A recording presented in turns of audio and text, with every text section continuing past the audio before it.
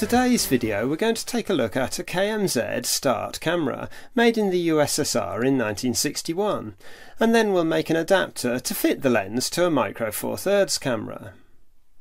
The camera came complete with its original leather case, which I'll just remove so we can have a look around the camera itself.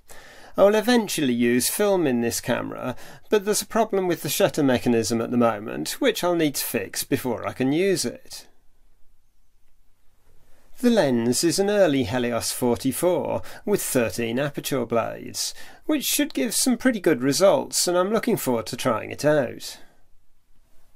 The camera was made by KMZ, or Krasnogorsky Mekhanichesky Zavod for short. I'm sure I've still pronounced that incorrectly, but if I keep trying I'm bound to get it right sooner or later. The Cyrillic script on the front here translates to the Start model name of the camera.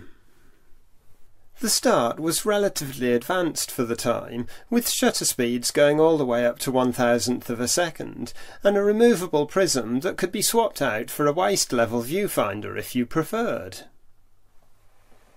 Setting the shutter speed is very much like you do on a Zorki. You advance the film first and then set the shutter speed dial. The dial shouldn't be forced and you shouldn't attempt to set it before advancing the film, otherwise you can damage the mechanism. The shutter release button is this big protrusion to the side of the lens, and you'll notice as I press it that it automatically closes the aperture to the stop set on the aperture ring at the back of the lens. Once the photo is taken, the mirror remains in the up position against the prism, so you can't see through the viewfinder until you advance the film again, like this.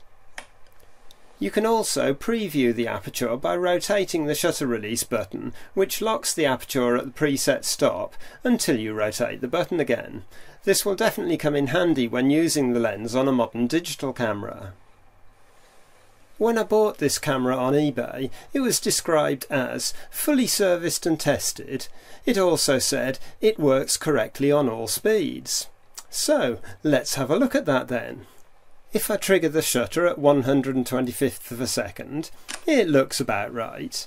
But now if I advance the film again and set it to 1/60th of a second and trigger the shutter, you can see that the second curtain is very slow and it doesn't actually close fully. That issue is consistent every time 1/60th of a second is selected. So now if I wind it on again and set it to half a second and trigger the shutter, it doesn't look too bad. But if I keep shooting at half a second, you'll suddenly see that it's considerably faster than half a second exposure, like on that one.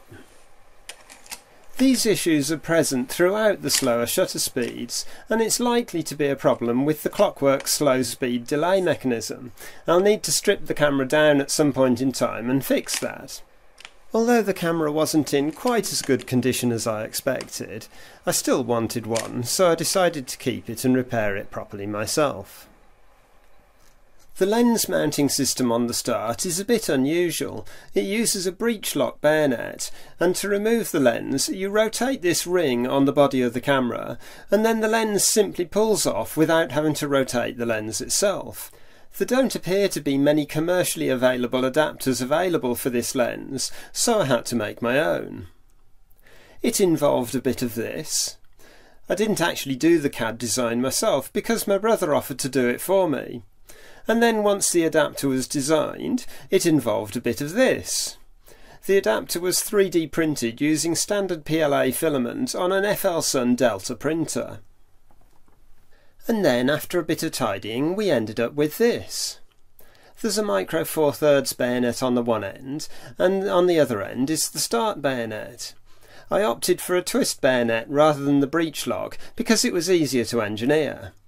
This adapter was only supposed to be a prototype because I haven't designed a latching mechanism yet, but when I tried it on the lens it's a pretty tight friction fit and the lens isn't about to fall off, so I might just leave it as it is. The micro four thirds end of the adapter just fits onto the camera like any other lens or adapter, and the finished result doesn't look too bad at all. I'll leave a thorough test of the lens for another video when I'll compare it to a couple of other Helios 44 series lenses. but here are a few shots and clips that I have shot with it so far. With the lens wide open and shooting towards the light, the shots are quite low in contrast, and a fair bit of correction needs to be done when processing them. But once done, the results are pretty good. Not all shots lack contrast though. This shot of some moss had very little processing, and it's definitely not lacking in contrast. I couldn't find the right subject and lighting conditions to explore the legendary swirly bokeh, and I suspect that it will be a lot less prominent when shooting on a micro four thirds camera. Still, this shot has a nice soft abstract look to it, with some big bokeh balls in the background. I like the shapes created by this tree, with its branches picked out by the side lighting of low hazy sun. As I mentioned, shooting into the light tends to lack contrast, and the lens can also flare a lot, but for the right subject that could create some really atmospheric images. The lens definitely does give quite a vintage look to video clips, and I'm looking forward to shooting an entire video just using this lens. And it looks like I was wrong. The swirly bokeh does show up with the 2x crop of a micro four thirds camera. If you look at the top right hand corner, the bokeh balls are decidedly oval in shape. And we have a bit more crazy bokeh in this clip of some teasel heads with side lighting from the early morning sun. I think that will do for this video. If you've enjoyed watching, please like the video and subscribe to the channel. There'll be plenty more vintage stuff and repairs coming soon. So thanks for watching, and I'll see you in a future video.